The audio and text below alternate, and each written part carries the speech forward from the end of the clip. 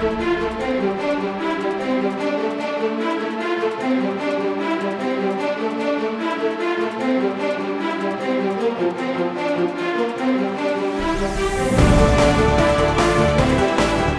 we're super excited because Vo Neighborhood Medical Clinic launched their health and wellness program for our seniors.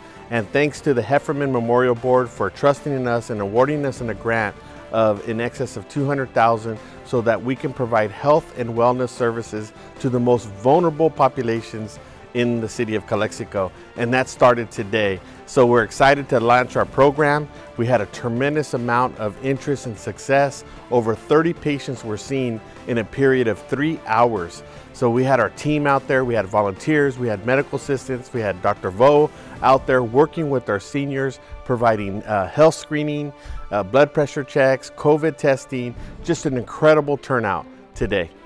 You know, those residents in this particular area welcomed us with open arms. They opened their doors, they shared information, and welcomed these types of home-based services.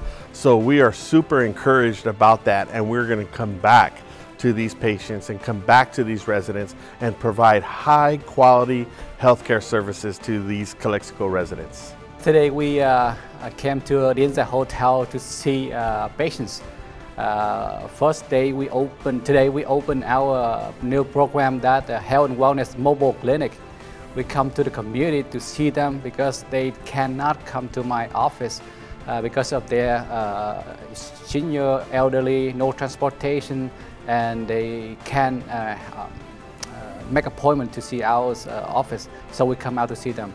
We want to thank Heffernan Memorial for the great opportunity to partner with Vo Neighborhood and Vo Medical for the grant of $2,100 to help with this project. And I'm very happy, and the Calexico residents should be happy to have this chance to improve their health. It's very important, again, this community, we really needed this mobile clinic to come to their house, to come to their place, to help them medically, because they're very sick and sometimes they cannot go to the to the office. Instead of they call 911 and go to the hospital, an emergency room, and that's what we don't want to see, and that's what we want to avoid, to prevent this service because it's costly and it's not healthy for our citizens to go to the hospital just for minor things. That's why we will come to their house to make them feel more comfortable, and the service will be better for the elderly.